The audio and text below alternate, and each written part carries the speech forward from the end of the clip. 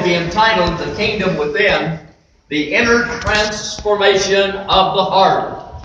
And we are still camped out at the foot of the mountain with Jesus in the Sermon on the Mount and the Beatitudes. And we're going to stand now in honor of the Word of God. We're going to turn to 2 Corinthians chapter 5. And we'll be reading from 2 Corinthians chapter 5, beginning at the 17th verse. Let's be standing. In honor of the Word of God. Every Word of God is precious. Turning now to the 2 Corinthians Epistle, chapter 5, beginning in verse 17. Let us fill the house of God with the Word of God. Together. Therefore, if any man be in Christ, he is a new creature. Old things are passed away. Behold, all things are become new. And all things are of God, who hath reconciled us to himself by Jesus Christ, and hath given to us the ministry of reconciliation, to wit, that God was in Christ, reconciling the world unto himself, not imputing their trespasses unto them, and hath committed unto us the word of reconciliation. Now then, we are ambassadors for Christ, as though God did beseech you by us. We pray you in Christ's stead, be ye reconciled to God. For you have made him be sin for us, who knew no sin, that we might be made righteousness of God in him. God our Father, we thank you for this lovely, beautiful January day here in 2018.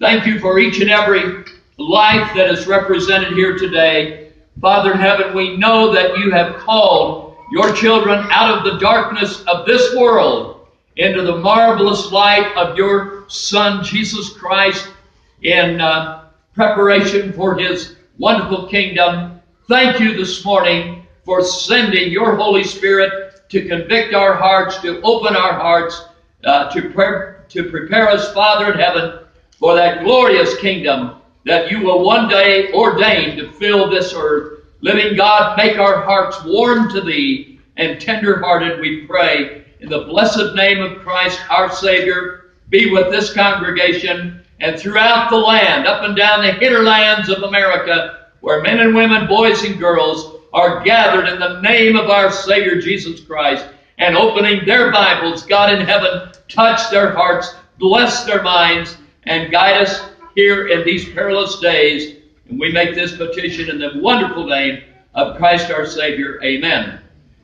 Before you sit down, I'd like to call your attention to verse number 18, which calls us to the idea that we have a ministry of reconciliation. Ministry of reconciliation. That's for every one of you and myself. We are all ministers of reconciliation. Let's say that together. Ministers of reconciliation. And then calling your attention to the verse in verse number 20, where it says, we are ambassadors for Christ. You all know what an ambassador is. Well, today the Beatitude that we're going to look at is calling us to be a minister of reconciliation, an ambassador of Christ in this present world. You may be seated. As we turn our attention now to the Sermon on the Mount and the Beatitudes, this has been rather a long, protracted journey, and I would like to make a confession now to everyone that's here. The Beatitudes are teaching me a lot about myself and about the entire superstructure of God's Word. The Beatitudes are Bible 101. They are the most fundamental milk of the gospel. Now, we know that the Bible is divided between the milk and the meat. Part of the Bible is steak. When you tie into part of the Bible, it's like sitting down to a super thick steak. And it's going to take some time to work your way through that steak. But part of the Bible is the milk of the gospel. It's you just drink it right down real quickly. We're on the milk of the gospel. But how many of you know that you will never handle the steak, the meat part of the Bible, until you first drink the milk? Just like a child, you grow up in the milk and you progress to the meat. So this morning we're in the milk of the gospel, and I know for some this is kind of treading on ground that you may have been through before, and for others it may be new. But we're at the seventh Beatitude today, and that Beatitude is found in the Gospel of Matthew, chapter number 5 and verse 9. Now, almost 2 millenniums ago, that's 2,000 years ago, Jesus Christ, the Son of God, walked this earth in His mission to reconcile the sin-laden, elect children of God to their Heavenly Father. That's why Jesus came. He came with a ministry of reconciliation to reconcile us who were lost in sin to God who was perfect and altogether righteous. And the purpose and mission of Jesus Christ when He came into the earth was to reconcile us, His children, to God so that we would be made worthy citizens of His kingdom. Now, there was a day when Jesus walked the earth, and one day He was talking to the Pharisees, actually. And they asked Him a question. They said, Master, when is your kingdom going to come? And Jesus answered them, and He said to the Pharisees, the kingdom of God will not come with observation. Neither will they say, look here or look there. The kingdom of God is within you. This is found in Luke 17, 20 and 21. Now the Pharisees were really puzzled. How could the kingdom of God be within a person? Now that's a good question, because every one of us must first have the kingdom within us before we're going to be able to fathom and to adjust and adapt to the real outward visible kingdom that will one day fill this earth.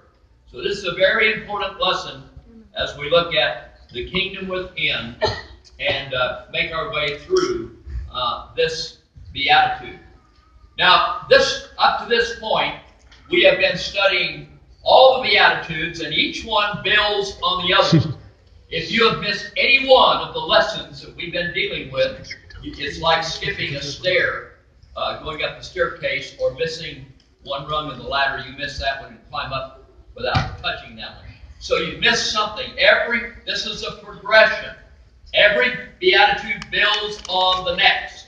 And today we are getting close to being at the very summit of the staircase on the Beatitudes. And as we move into this one today, the seventh Beatitude reads thusly.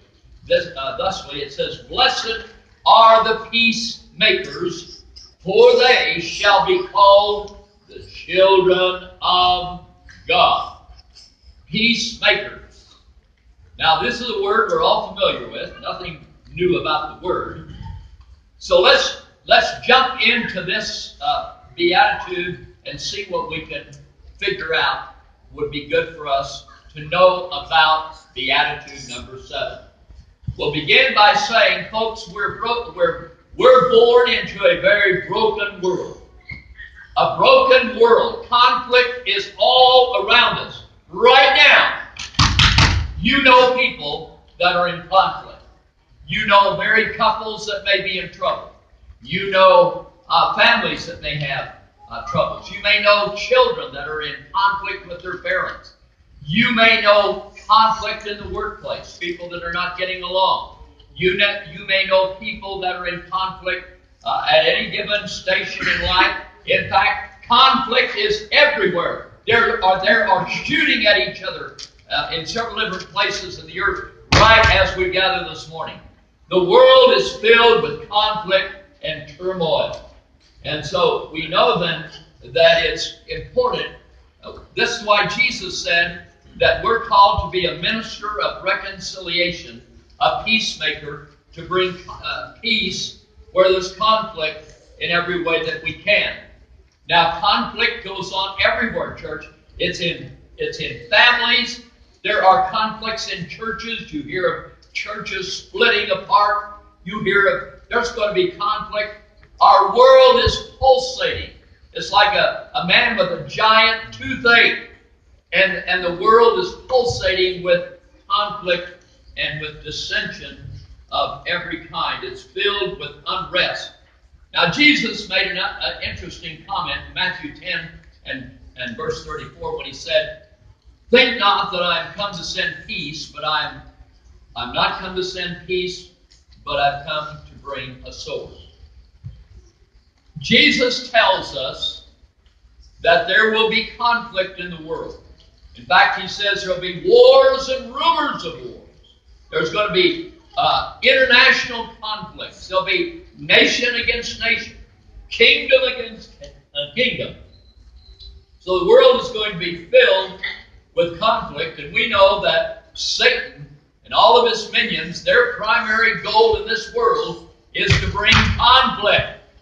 The number one goal of Satan is to bring conflict into your life. If your own sin nature can't promote it, then he's there to knock at your door and see if he can create some conflict so that your house, your life will be one of turmoil and conflict. And your goal is to be a minister of reconciliation. And in the name of the Lord Jesus Christ, you bring peace where there's conflict. You bring peace because you're called to be a peacemaker. So with that introduction, Jesus, remember then, has called us in all of our relationships, as children in a home, as husbands and wives, as church people, people who are working together in a work-related environment. Everybody has a mission of being a peacemaker. That's what the seventh Beatitude calls us to be. Blessed, happy. Happy are the peacemakers. The word blessed could equally have been translated out of the Greek as happy. Happy are those who are peacemakers. And so what we can say then on the seventh Beatitude is happy are those who live to resolve conflicts between people. You're going to be the recipient of wonderful grace and blessing if you learn how to be a peacemaker and bring people together in Christ. Now, none of us are born with the knowledge of how to be a peacemaker. When a child is born into the world, God did not equip that little baby with the knowledge of how to be a peacemaker. You didn't learn. I'll bet you, I would bet anything today that if anybody that's got a college degree in here, you did not take a course in conflict resolution because they don't offer it. There's nothing offered in an ordinary college degree on conflict resolution. It's not in any high school curriculum that I've ever examined. And yet conflict resolution is a primary, urgent, compelling need in everyone, in every life that will be Christian. You need to be a person who knows how to be a peacemaker. Now, God did not intend, there's going to be peace, there's going to be conflict in the world, there's going to be strife, wars and rumors of wars in the world, and there's going to be conflict in the world about you, church, but God did not intend for you, as a believer in Christ, to be in a marriage condition of conflict. He didn't intend for your family to be in conflict. He does not intend for a church, a body of church-going people to be in conflict with each other. So there are certain areas that God has built a perimeter around where He wants peace and tranquility. The truth is this, people. Every one of you need a refuge from the conflict that's in the world. You need it in your marriage. You need it in your family. You need it in your church. a safe place where you know that you have people that love you and you love them, and there's harmony and goodwill. You don't want to be living in unhappiness and misery because you're in conflict with the wrong people. Now, there are certain people that you will be at enmity with as long as you live on this earth. There are people that would like to undermine this country and take it away from you. There are people devoted and dedicated to the destruction of Christianity. You're not called to be at peace with them. God never calls us to negotiate with Satan. He never tells us to negotiate with sin and compromise with evil. We're not talking about that. We're talking about a ministry of reconciliation within families, within the body of Christ, His church, and that sort of thing. So, having established that, we need to say, church, that anyone who fails to learn how to be a skillful peacemaker will suffer for the lack of that skill all the days of your life. Now, we need to understand some basic ground rules for being a peacemaker. Ground rule number one. Ground rule number one, a peacemaker does not avoid conflict and simply withdraw from further contact with the parties in a dispute. You don't run away from conflict. Now, being a peacemaker does not mean that you simply swallow everything that comes your way so you can be at peace. It does not mean that you do not want to rock the boat and you just grin and bear whatever goes on around you because you don't want to disturb anybody. That isn't what a peacemaker does. That's not the way to deal with conflict in your life or in your marriage, in your church, or any place else, even the workplace.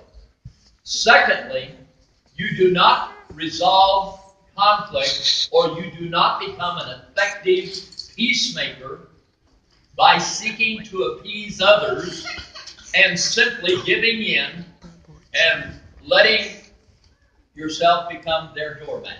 That isn't being a peacemaker.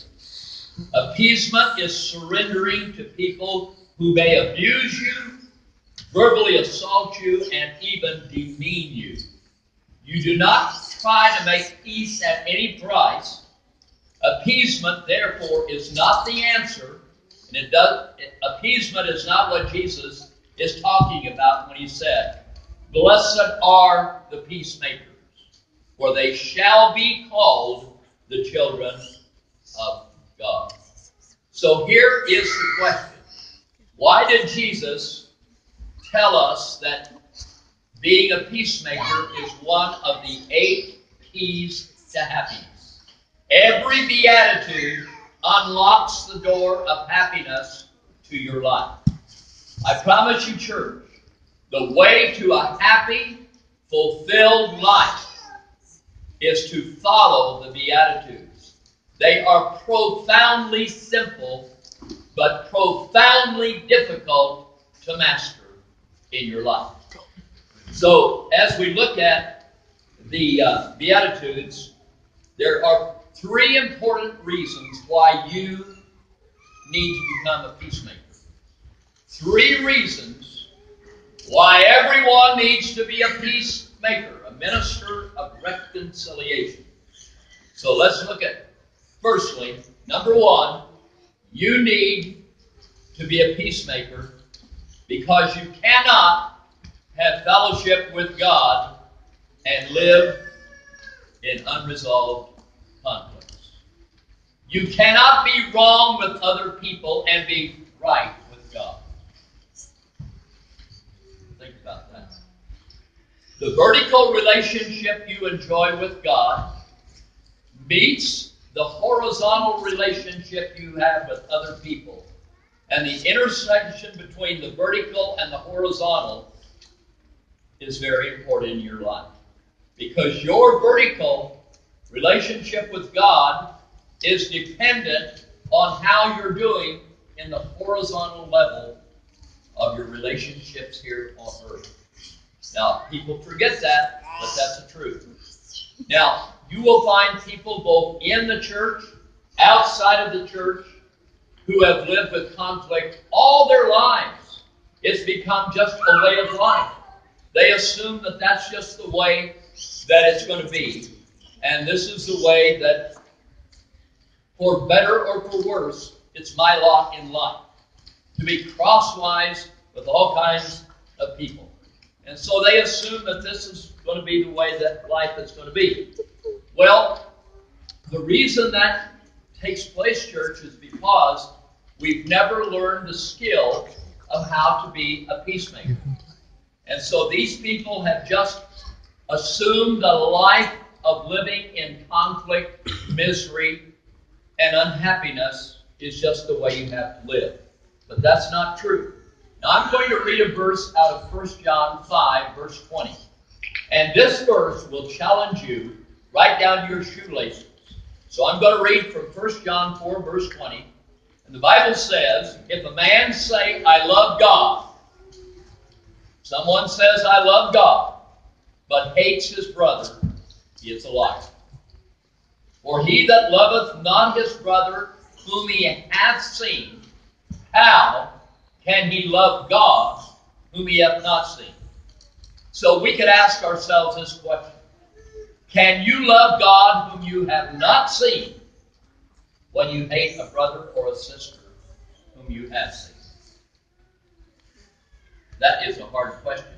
You've got to answer it. Secondly, the reason we need to become a peacemaker is because our prayers are blocked when we are in conflict with other people in unresolved turmoil.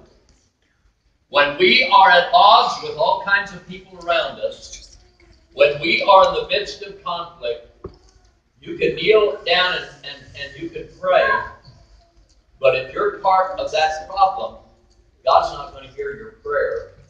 He may listen to it, but He's not going to be very favorable toward you. Unresolved conflict in your life puts a cloud between you and God.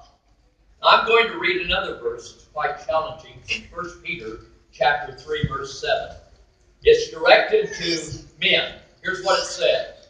1 Peter 3, verse 7. Likewise, ye husbands, dwell with them. Who do you think them would be referenced? Wives. The wives. Dwell with your wife according to knowledge, giving honor unto the wife as honor unto the wife as unto the weaker vessel, and as being heirs together of the grace of life, that your prayers be not hindered. Now, many see immediately that husbands can block their prayer life through being crosswise with your wife. Now, of course, the reverse is true. And the reverse is true for all of us. Conflict will obscure your relationship with God. It will just make your prayers empty of real spiritual life. So we have to be careful about unresolved conflict if we want to have a good prayer life. Now, there's a third reason why we need to become a peacemaker. The third one is that when we fail to be a peacemaker, we are robbing ourselves from happiness and from the contentment that comes from living a life without conflict. Now, if you could say this morning that you have a life that's in total harmony with all the people in your family, all the people in your church, and even in your workplace, you can count yourselves fortunate indeed. Because there's a world of people that cannot say that. And so your happiness is key to a life that is without major conflict. When you can lie down and put your head in your pillow at night and know that there's no one that's out to try to really get you in your family or your church or in the workplace, you're in pretty good shape. Now, I've already said it once, but I want to say it again for emphasis. Church, there are people in this land who would destroy you in a minute and behead you because they hate Jesus Christ and Christianity. And we're not talking about being at peace with those people. Those are the enemies that will be the enemies forever and ever. But we're talking about people that we live with, people that we go to church with, people that we associate with in families and so forth. So we're looking at how we can become happy. Now, how many of you know this? If you are in conflict in your marriage, do you know that you can go on an exotic vacation?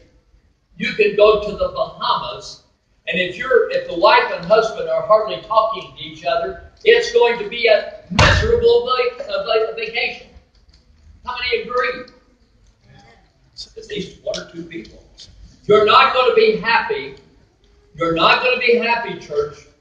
You can spend all kinds of money on exotic vacations, and you can buy everything in Sears catalog, online. I got a transition. You can buy everything that comes to your mind on Amazon. That doesn't give you happiness. If you've got conflict in your life, you are going to rob yourself of happiness. So you need to say amen whether you want to or not. Amen. Now, I want to read to you from the words of the first bishop of the Church of Jerusalem. That guy is a very important guy. He wrote a book in the Bible. His name is James. And this is what James said about conflict.